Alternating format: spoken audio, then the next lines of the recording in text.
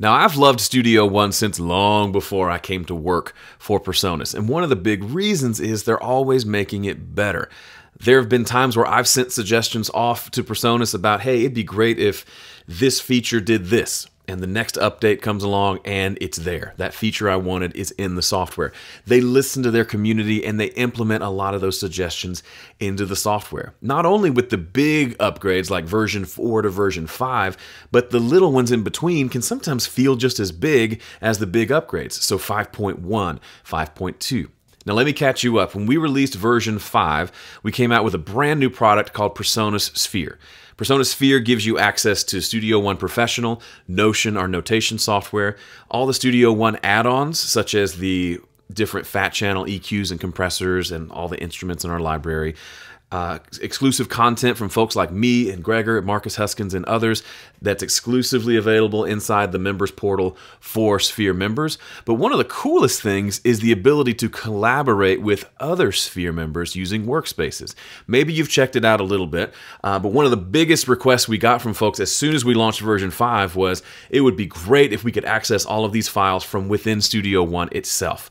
Up to this point, you've been able to use workspaces, you've been able to export your mixdown and your stems into the workspace, but you can't see what's in there without leaving Studio One and opening up your internet browser to look at PreSonus Sphere. Okay, so now we've added some integration that makes that so seamless, so cool. It works so smoothly, and I can't wait to show it to you. To demonstrate this, I've created a simple song using some stems from a song of mine called Fighter. I want to send this to Gregor, have him access the files via PreSonus Sphere, and let me know any feedback he might have for me. So the way we do that all within Studio One is we open up the browser, and this is where you access your instruments and effects. But if you come over here, click the pull-down menu, and click on Cloud, you'll see this new area.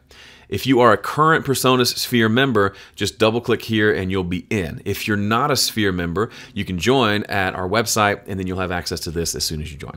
Okay, so there's two sections here, collaborations and workspaces. Workspaces are my workspaces I've created. Collaborations are workspaces someone else has created and invited me to. So we're going to go within workspaces here. If we open it up, we can see different workspaces there. I'm going to create a new folder within workspaces, which essentially makes a new workspace.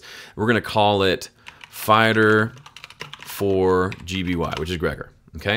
If I open up workspaces, we'll see, bam, there it is. I've got a new folder there waiting for me. Now within that folder, just for fun, I'm going to create a stems from Joe folder inside of there so I can have a place to put these stems so it's keep some organization there. Now check this out. I haven't left Studio One. I'm about to send these tracks into my workspace. All I do is select them all and drag them onto the folder. Now before I let go with the mouse, you'll see we have some options. We can drag them in as raw wave files.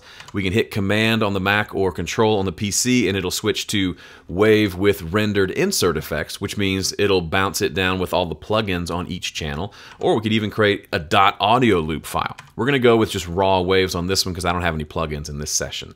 I let go and bam, Studio One goes to work rendering each of these and dropping them into my workspace. Okay, the stems are now in my workspace. If I double click on that folder, we can see them right there. Boom, stems are there. Now I want to export a mixdown for Gregor to have as well. I can do that just like I've always been able to do it. Command E or Control E to open up the export mixdown window. We'll name the file mix for Greggy, and we'll make sure under this publishing section that we have upload to PreSonus Sphere selected. And good to go. I say okay. Now Studio One is going to render a mixdown just like it always does, but once that's done, it'll pop up a window to ask me where in my PreSonus Sphere account I want to place this mix. There it is. I'm going to choose the Fighter for GBY workspace and click upload, and just like the stems, it's going to upload that into the workspace. It'll be there next time I look. By the way, in case you didn't know, there's a little arrow here next to the Start Page button that will animate and move when there's transfers happening up to Sphere, down from Sphere, for example. So you can always know if there's a transfer happening. Once it stops moving, there aren't any transfers happening. And if you don't see what you just uploaded in Sphere, just right-click and choose Refresh. It'll refresh it there, and you'll see that my stems are here in this folder. and my mix for Greggy is right there. Speaking of Gregor, we need to invite him to this workspace. Let's log into PreSonus Sphere on the browser and click on workspaces, and we can see, ta-da, there's the workspace that we created, all in Studio One, by the way. This is the first time I've opened the browser. Open it up, we can see a timeline of the files that I've shared. We can see a list of files here, and we can add Gregor as a collaborator just by adding his email address here. Okay, invitation sent. I can even leave him a message here in the chat. Hey, Pumpkin, can you please check this out and let me know what you think? Question mark. Bam. Now, it's all in Gregor's capable hands. Over to you, Greg. Hi guys, this is Gregor for PreSonus, and Joe reached out to me to ask if I could give my opinion on his stems from the song Fighter.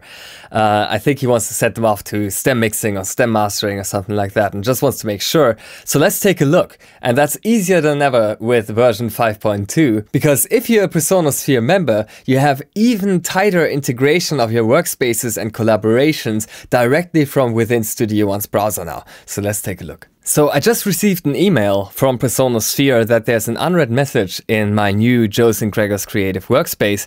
And yeah, I just go to PreSonus Sphere, and right here I can already see that Joe asked if I could check this out and let him know what I think. So I can just type sure thing. And now we're gonna switch directly to Studio One, because to access and to audition or download these files, I don't have to do that from the Sphere website anymore. I can do this directly from Studio One. So let me just switch to Studio One right here. And to access the files, we just go to the Clouds tab here in the browser and double click PreSonus Sphere. Now I have the collaborations and workspaces. Joe has already explained that. So collaborations is for all the workspaces which I'm not the owner of. Double click that, and now I can already see that he included a mixdown for me, like a stereo mixdown, and also the individual stems. So let's have a listen to that rough mix first before we go into the stems, because if that already sounds great, then I know that I can give him the green light for sending this off to a mix engineer. The great thing is that I can audition this without actually having to download the file. So I can just hit play, and as you can hear, it's playing directly from the browser in Studio One. I could even play that back in the current song tempo if I want, but in this case that probably doesn't make too much sense. Alright, so far it sounded pretty good. Let me check the drums.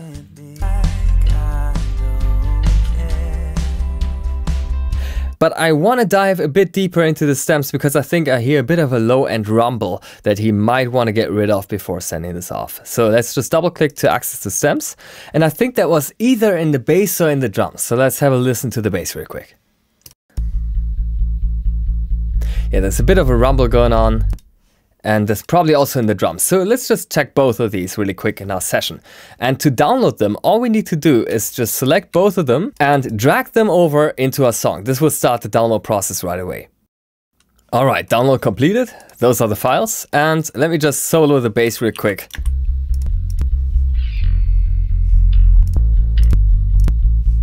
Yeah, the issue is definitely not with the drums, but with the bass. And to get an even better impression of that, let's just add the spectrometer first. It's a plugin that comes with Studio One. And you can see there's quite a bit of rumble below 50 Hz that we probably don't need. Just gonna take a screenshot of that, just so I can show Joe exactly where the problem is. And what I can do now is just select this file and then check this out. Click on the wave icon here, and this opens up the file directly inside of our PreSonus Sphere workspace with a file discussion tab. What that allows us is to add comments, inline comments, directly at a certain timestamp, much like you would know it perhaps from other platforms such as SoundCloud, which is really fantastic for collaborations. So let me show you that really quick. And I can just play that back. And if we just look at it visually, we can already see that the issue is in particular over here. And now I can just hit my spacebar to pause and then click here to enter a message and say, there seems to be quite a bit of low-end rumble going on here, right? And to make that point even clearer, I'm just gonna go to the general timeline of our workspace here and drag in that screenshot that I took previously and let him know there seems to be some issue in the low end. try applying a Pro EQ low cut at around 50 Hertz, right? And then upload that now. And now he has both the timestamp where this issue occurred, as well as the suggested solution in the screenshot that I uploaded for him. And there you have it. Those are the brand new workspace integration features in Studio One and PreSonus Sphere.